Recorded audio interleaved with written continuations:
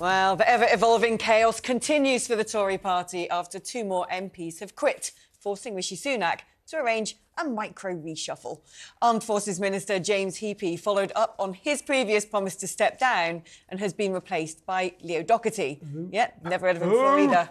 Meanwhile, Robert Halfon has stepped down as Education Minister and has been replaced by Luke Hall. Who? Yeah, me neither. And we're still, that's what they do at football matches when they bring on substitutes. Who are you? Who? And that was a couple of who's, wasn't it? We're still joined in the studio by political campaigns consultant Rebecca Ryan and journalist and author Ella Whelan. I mean, we were talking earlier that Rishi, Ella, seems to be at the centre of this sort of firestorm of disintegration.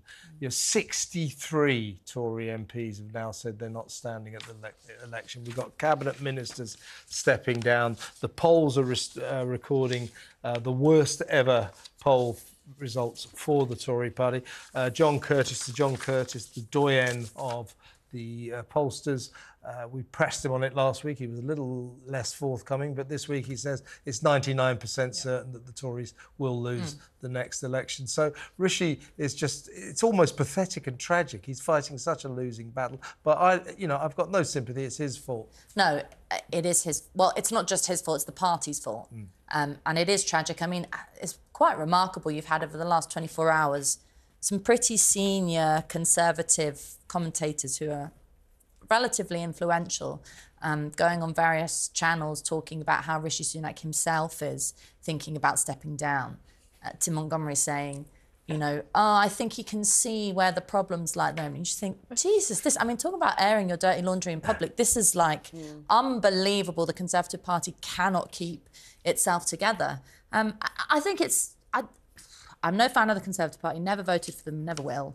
But I think it's important to have a strong opposition if Labour is now almost sort of certain to get in. And the depressing thing about the Conservative Party is that they have no interest in, seemingly no interest in the future of British politics. They've completely given up. I think the message coming across to voters is, why bother? Why would that's we bother? That's it, isn't it, Rebecca? Abstain will probably win the next election. Don't bother voting. That will be the biggest number. It seriously will be. Well, the thing is, what it comes back to is politics is all about numbers at the end of the day, and it's all about the sort of momentum of how things are going. And we are now the Conservative Party is just in a tailspin. This absolute chaos that's uncontrollable, and everybody can see it. And you see, ministers like Robert Halfon, who is, a hard-working, sort of blue-collar Conservative kind of guy who is, Tory through and through, and he's just seen, what's coming down the line for him, and it's not enough for him to sort of fight another fight, and that really tells you something, doesn't it? When all of these people are, saying, I'm not gonna stand again.